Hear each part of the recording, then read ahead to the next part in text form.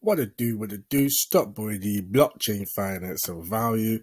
And I had a quick look at this project, but I never really did like a proper breakdown for it. So we're going to look at their website, do a little breakdown for it, and it is called Leatherheads, right? So a collection of stunning 3D art combining leather and apes in a way that has produced some of the best 3D art on Cardano. Now, I don't know about the best, but it is pretty sick. I have to admit, when I first seen this project, I just from the art, I thought, no, this is going to go far. There's just something about how it's been done. The art, the actual art itself, it's original, it's colourful, they do look like they're all in leather. Like, that in itself, I think will make it go far. I mean, just look at them. You know, they do look pretty sick, to be very honest. So they're 5,555 unique NFT Leatherhead. So Leatherhead has been with us forever and is associated with skilled work, art and protection. Leather is a luxury, always has been. Our NFTs are handcrafted to honor the relationship we have with the medium. This is your chance to own a beautiful piece of workmanship, each one unique and carrying their own range of benefits in our society. Additionally, most pro sports from basketball, football, rugby, baseball, hockey and soccer all traditionally use gear made from genuine leather, whether it's the ball itself or shoes and gloves. Leather has been a key element of the sporting world since immemorial. Best of all, our leather is guaranteed 100% cruelty free. You can let your conscience rest easy minting our NFT, knowing the only ones who will suffer in the process are our artists. Leatherhead collection. So there's a few more. I like this one. I like how they got like the zip as the earring, and then the zip goes all the way around, and then you got the zip as the headband.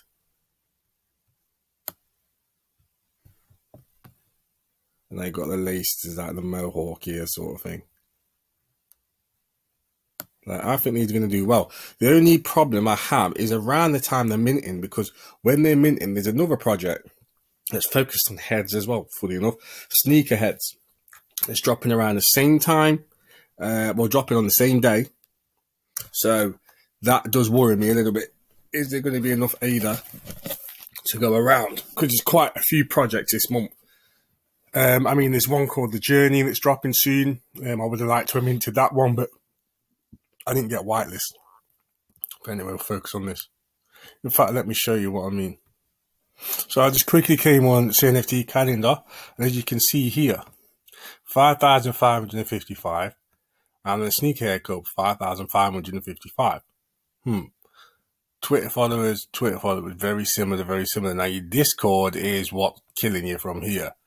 From what I can see, these are killing it on Discord, and it's a bigger reason why I'm running with this project over Sneakerheads. But because of the Twitter followers, I mean, some of them could be fake, but it's just something to keep your eye on, that there is going to be a project minted on that day that does seem to have a bit of popularity to it, and it is considerably cheaper. So we'll go back. So we'll go to the roadmap. So phase 1, build community, roadmap version 1.0, website launch, season 1 mint, which this is where we'll be now.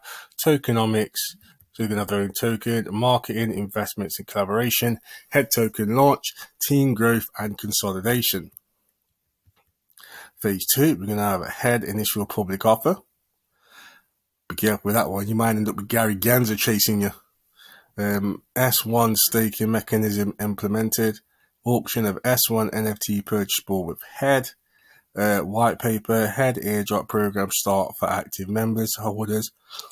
Season 1 stake, start to gain head. Copyright and brand registration. Explore merch, passive incomes, hire specialist. So it seems like, this is just what I get from it.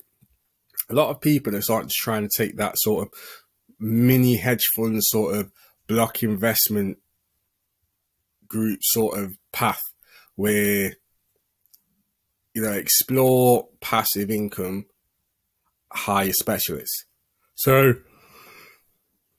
I don't know if that's going to be where obviously someone's going to take the funds from the project that you've paid for and use them to try and make some sort of income and then distribute that back towards the holders, which we've seen quite a few projects starting to do this now. Not a problem with it, you know, it's a good idea. But we just have to stand back and see how these guys can execute, because it's dangerous in terms of, you know, I'm not financially qualified.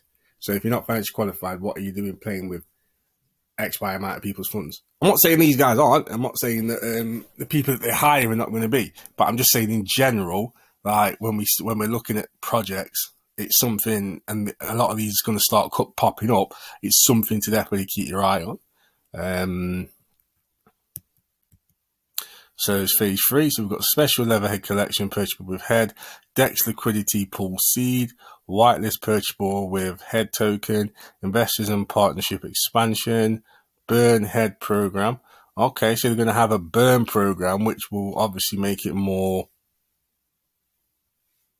rare. So the price of it should go up. Ambassador program events.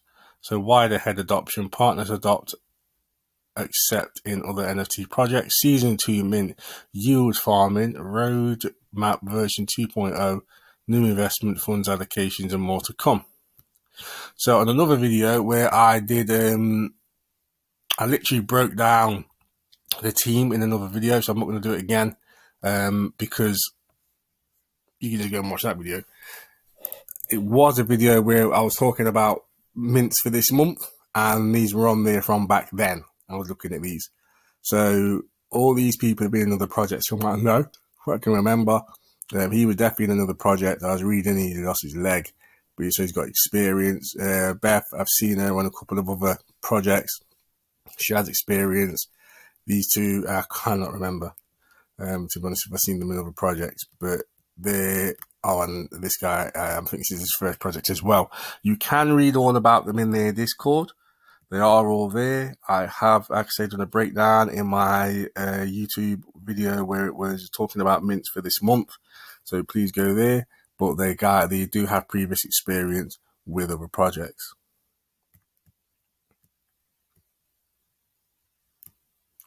So I'm not going to go through any of that here because, you know, if you've been watching this channel here, you already know. You already know, man. Let's have a quick look at the... So as you can see via from the Twitter, now they've got 5,054 followers.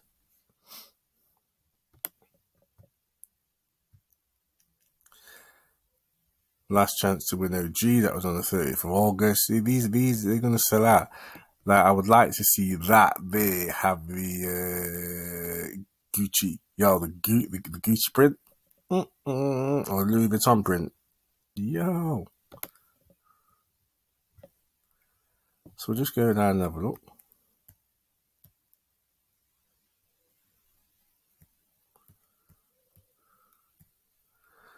You can see that we're giving away OG spots from whitelist like 1.0. Some of these do look absolutely sick, and I think the price of these is going to skyrocket. Personally, I'm going down on record to say it. Let's have a look. I mean, the weirdest thing about projects like this, though, it's hard because I always look at it and try to see which one's going to be the more valuable ones. Like, which ones are going to be the, not the one of ones, but, you know, the ones in the top 100. The only one I can see here is the gold one because they all look pretty sick, to be fair. So, okay amounts of interaction right here.